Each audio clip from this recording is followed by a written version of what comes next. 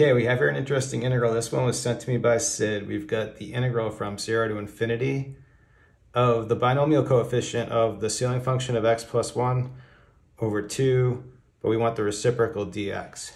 And I think the notation's clear, but I just want to go over it just so that we're all on the same page, just because you don't see the binomial coefficient in an integral that often.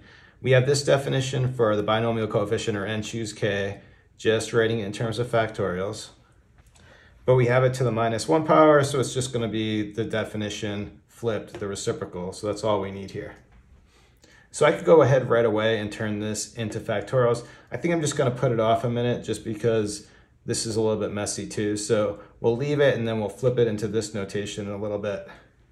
What I want to deal with first actually is the ceiling function.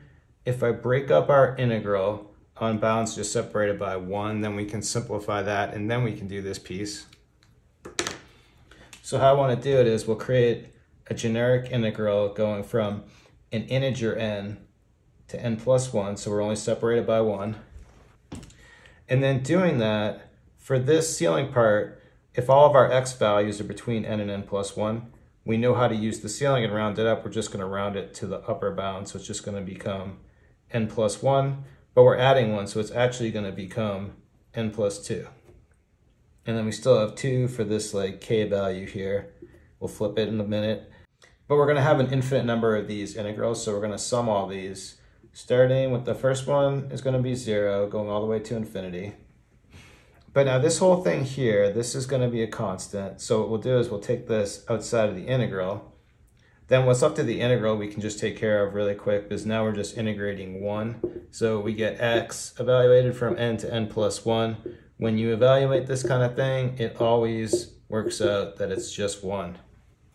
So what we can do is basically ignore the integral and just sum up this thing. So now I think at this point, let's convert it into factorials. So doing that, we're going to have the sum from 0 to infinity. Now, like, this is going to be our k value in this formula. And our n value, I guess I should probably have a different variable so it's not confusing, but we're calling it n there. So we're really going to replace n with n plus 2. So let's see how it looks using this second piece right here. So we're going to end up with n being n plus 2. So let me just write it out to be clear. So if we plug in n plus 2 minus k here, where k is 2. So we have this thing factorial, then k factorial, so that's going to be 2 factorial, all over n factorial, which again is n plus 2 factorial. But now let me just clean it up a little bit before we simplify. So n plus 2 minus 2, that's just going to be n factorial. 2 factorial is just 2, right? 2 times 1, so we have a 2 right there. Then here, n plus 2 factorial, let me expand that out. So n plus 2 factorial, I'll write as n plus 2 times n plus 1 times n factorial. That way, we get cancellation here and here. And now let me just clean it up a little bit more. So the 2 I can take out front as a constant, so we'll bring that in front of the sum here. And then we'll do partial fractions on the fly. I'm going to create these terms in order to cancel. So if I do n plus 2 minus n plus 1, this whole thing here, the n's are going to cancel, and this is just going to be a 1. So let's see if I can finish it off up in this region up here. Get a little space. So we'll take this and we'll break it up. We'll break up the fraction. I'll leave it in one sum. So we'll have this all in the sum, and then we'll have, for the first one, n plus 2 over the same denominator. And then for the second one, we'll have n plus 1, same denominator. But then we can cancel n plus 2's here, leaving a 1. Cancel n plus 1's here, leaving a 1. But what I can do now is let's just expand out some terms, plugging in some n values to see how it's going to work. So like, starting with n equals 0, we're going to have 1 over 1 minus, here it's going to be 1 over 2.